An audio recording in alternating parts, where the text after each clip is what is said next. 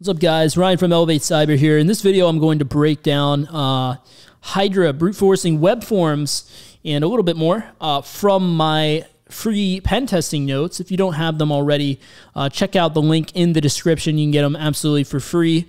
I'll just go ahead and email them over to you if you follow the link down there. And so this is kind of what you're getting with it. There's a huge number of categories. Like I said, this was built up over the course of about 4 to 5 years.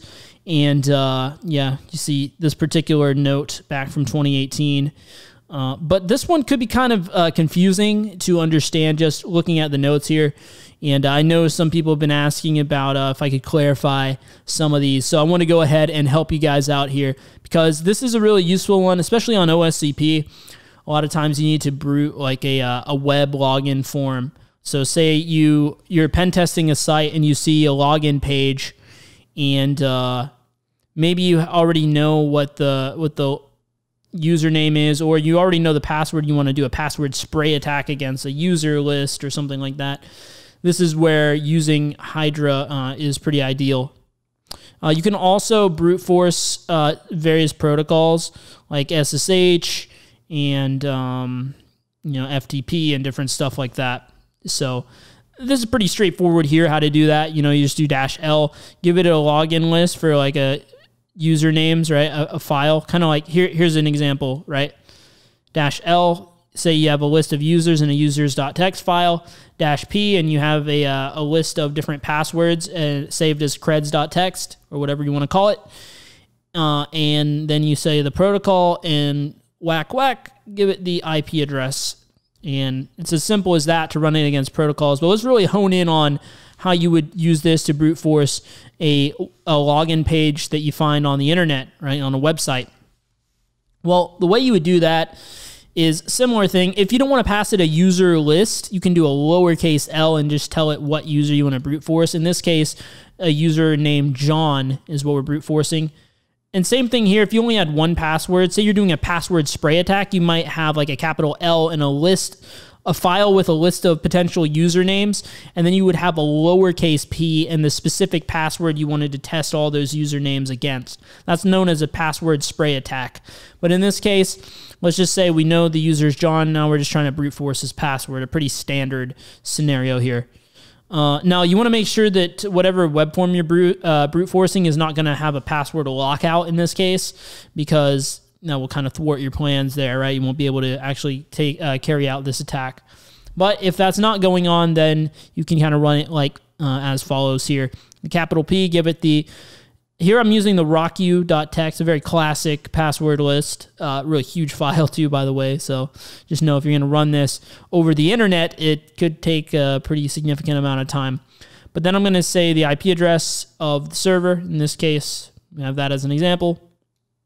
And say HTTP post form to tell it to do a post request. Because most of the time when you have login pages on the internet, they're going to be post requests. And so you want it to post the form, and then you tell it if it's not at the root of the website, right? You want to tell it what page. In this case, the name of the page, the login page, was called checklogin.php. And I'll put a colon here, and there's a couple fields I want. I want to figure out what is the username field called and what is the password field called. And to do that, you can basically just inspect the element. And I was hoping I could do that on this page, but I guess not. So like, for example, right, you inspect the element. You would inspect the element where the username goes, and you would just look at what that's called. You know what, let's go to a page really quick. Hack the box, for example, right? So let's say we're going to try and log in to hack the box, right? You got these two fields here, email and password. Now, by the way, guys, don't try to hack the box doing this, or don't even try to hack like do anything malicious with what I'm teaching you here. This is just purely for educational purposes, of course. But yeah, you'll see like this has a name, this field. Yeah, here you go. Value name equals email, right? This is called email. And then let's see what this password field's called. It's just called password, see? So basically that's the information that you're going to need. And so let's just take the example of hack the box, right? You would say, instead of username equals user, you would say email equals user with the caps here and the special characters where they are, and then password, because it was called password, right? Password equals pass, right? And also you need to find out what the login button's called. In this case, we just would need to inspect this element right here. Here, this is an easier way to do it. In this case, it is called login. So that part would be the same. Login equals login. And then you need to find out the fail condition and have F equal to that, right? So that way, Hydra will know what happens in the condition that it fails. And so as to not dox myself, I just went ahead and submitted an invalid thing on the on my own here. And here you see, whenever there's a fail condition that comes up, it just says a generic error message. These credentials do not match our records. So that should be somewhere in the actual HTML, like in the response, right?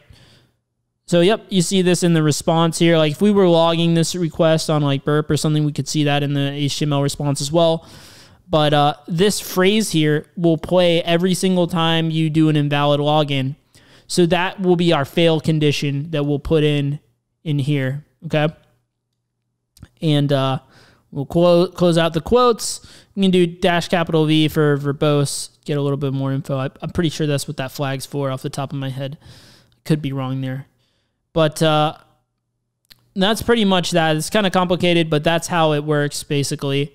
And you can use this to also brute force basic auth. It follows the format of username, :password. And you can also use it in this way as well with a word list and port IP address on a GET request, pass it the URI. So there's different ways that you can do it. Now, one thing that I found pretty interesting as well is that you can proxy pretty much any tool. I believe I have a video on that. If I can remember to link it, I will. HTTP proxy, Hydra proxy HTTP, sorry. And you can give it your local address and then the port that you're listening on with Burp. And in that way, you can actually intercept all of your stuff. And you can actually filter out the 400 errors, like the 404s, 403s, and all of those. And that way you only see the successful login attempts. So you have a few options here, but really what I wanted to get across is breaking down this long command. It might be hard to understand just out of the box, right?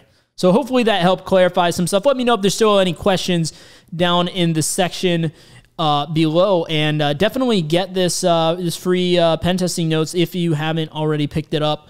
And yeah, if you are interested in more videos on basically what you would need to know for OSCP, maybe you're going for that, and maybe you're just trying to grow your pen testing skills, check out that playlist over here next, and I will see you right over there. Thanks for watching.